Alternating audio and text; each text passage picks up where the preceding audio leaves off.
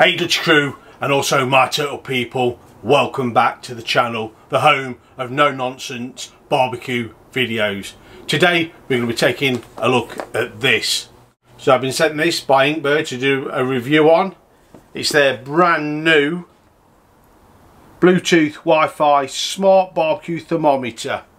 So to be able to review this and test it out, I need something to cook. So today we're just going to do a simple chicken. It's going to be a Spatchcock Spanish Chicken, and we're going to be cooking on the machine with no name, or as I've renamed it, the Turtleator.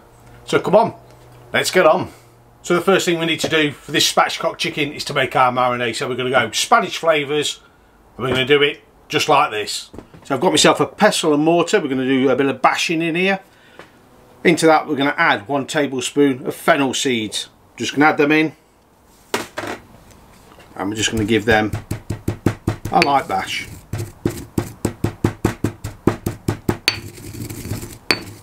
Just want to break those kind of little husks open a bit. You can smell that aniseed already starting to come out.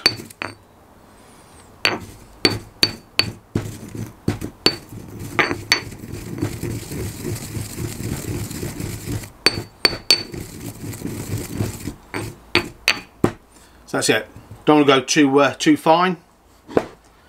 To that we're going to add 2 cloves of garlic that I've just kind of minced up, 1 tablespoon of smoked paprika, about a teaspoon of sea salt, same again, teaspoon of freshly ground black pepper, 1 tablespoon of dried oregano, 2 tablespoons of oil, and 1 tablespoon of water. We're all in there, and all we're doing now is just bring it together.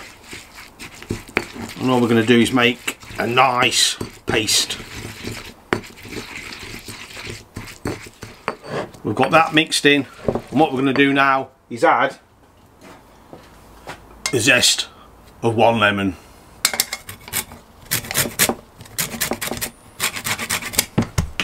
That one got away. Anyway, that's enough. So I've retrieved our lemon back.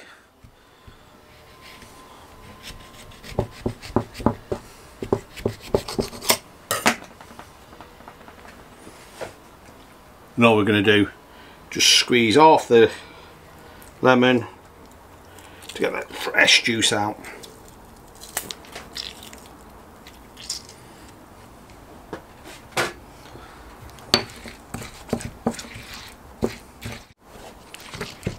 Mix that in.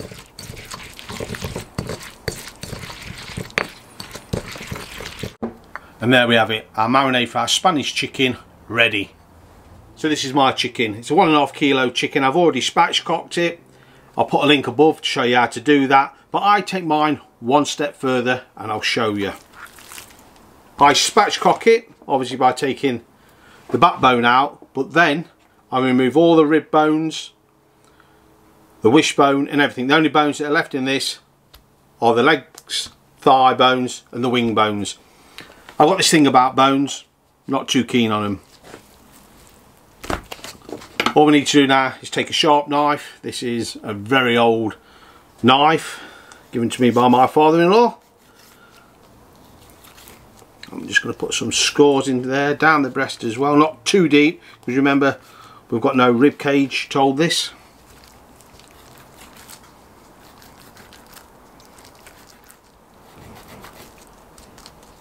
We've got some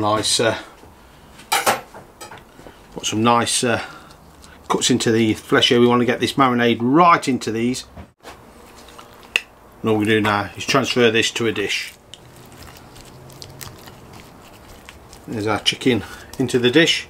And now we're just going to go in and get the marinade onto this chicken. And like always, there's only one way to do this, and that is to get your hand in and get this goodness out.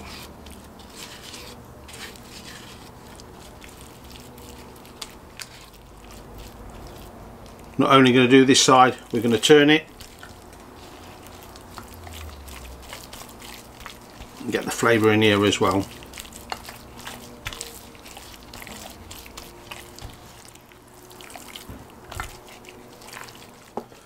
There's our chicken marinated now. All we need to do is get this in for the fridge, minimum 4 hours, and like we always say, overnight is best.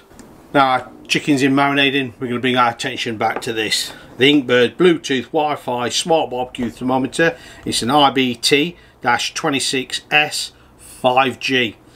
You see, brand new, seal still intact. We'll get a knife in there, cut the seals, and we'll see what we've got. First thing, instruction manual. Oh, look at this. Doesn't that look posh? So this is black with what I call probably a rose gold. I'm sure someone will correct me on that.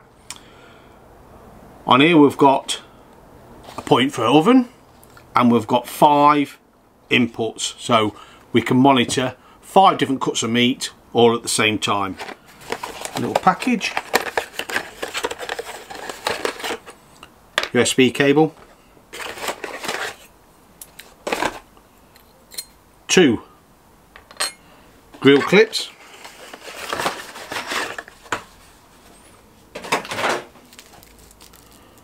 1, 2, 3, 4 probes. So that's a little bit confusing, that. This has got 6 channels on it, a pit and 5 meat probes or whatever you're cooking, but we've only got 1, 2, 3, 4 probes. Okay, we can live with that. So look at these probes.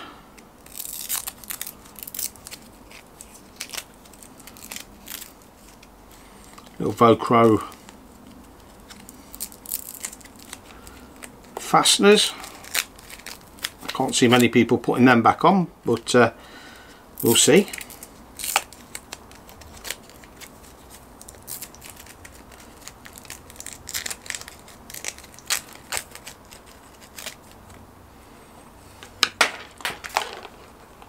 This is a little bit different to a lot of the old type of thermometers. It's kind of got a bit of a metal safeguard on it to stop the wires being pulled out. And I would say that the lead is about 1 metre long. Obviously they've got different colours for identification, and on the plug as well. So straight out the box, let's have a look, see if we've got any power on it. Yep, we have power.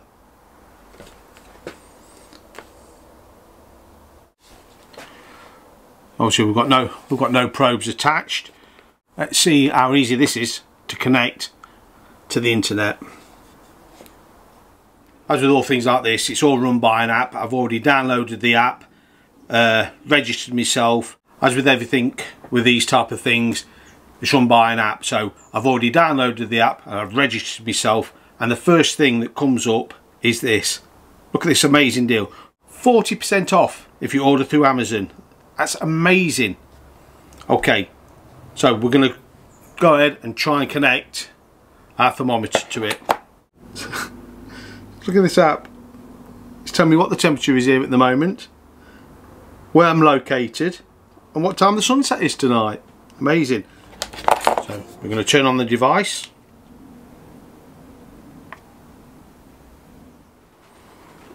So we're going to come up here and click add. Searching. It looks like it's struggling to find. No presets at the moment, so we're going to do chicken, so let's add some presets. Fish, pork, chicken. Let's go chicken. We're going to go well done as a default temperature 74. We're going to set that up. So we've got chicken. So we're going to set up the cook. Now we're going to be using the machine with no name, or the turtleator as I've called it now. So this is our panel. We're going to go custom. I'm going to go 0 on this. 160. I'm going to leave it on 160, and we're going to set this up. So that's quite easy to set up. So now it's time to get cooking.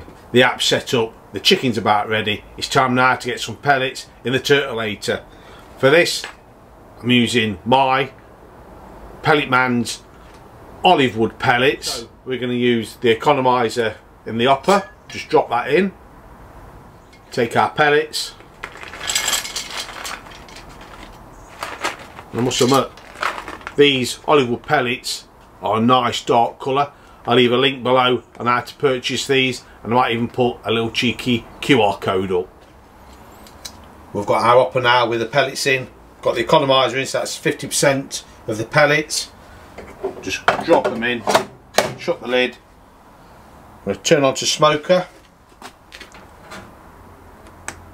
We want 160. And we want, I'm going to put an hour and 15, we're not going to use all this time. And press start.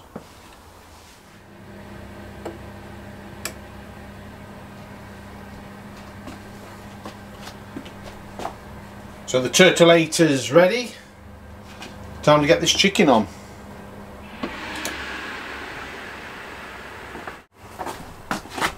So here's our chicken, ready to go on.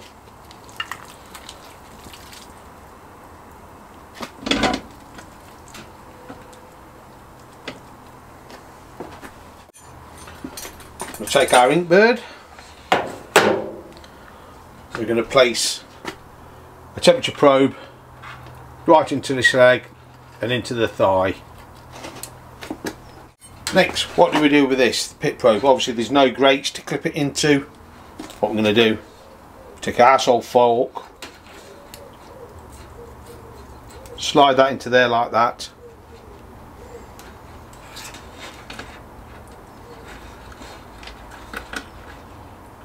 And there we go. So we're going to start the cook.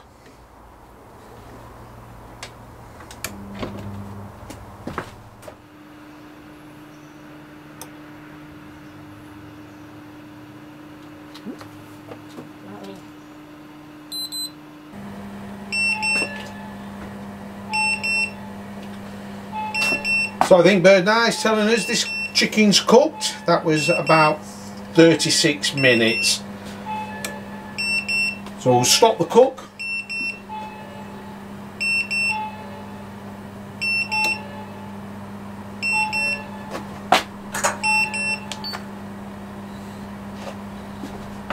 We'll get the chicken off and we'll see what we've got.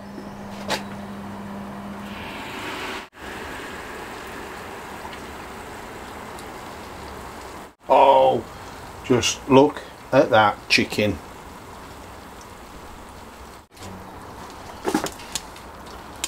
Take the probes out.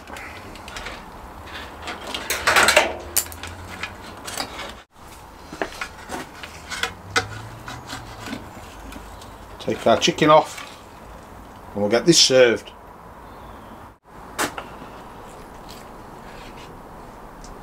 Some lemon wedges. Sprinkle of flat leaf parsley. There we have it. So there we have it, folks. That's Dutchy's Spatchcock Spanish Chicken, cooked with the Inkbird IBT-26G 5G. So it's about time we got in and had a bit of a taste test.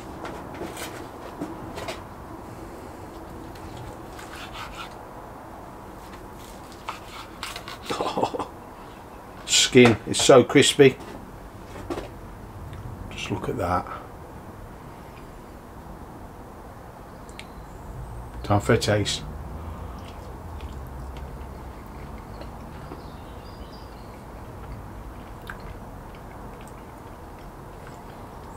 That's chicken is so juicy, tender.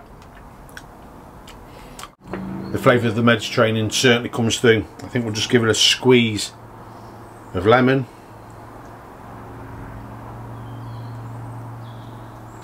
And we'll go for another slice.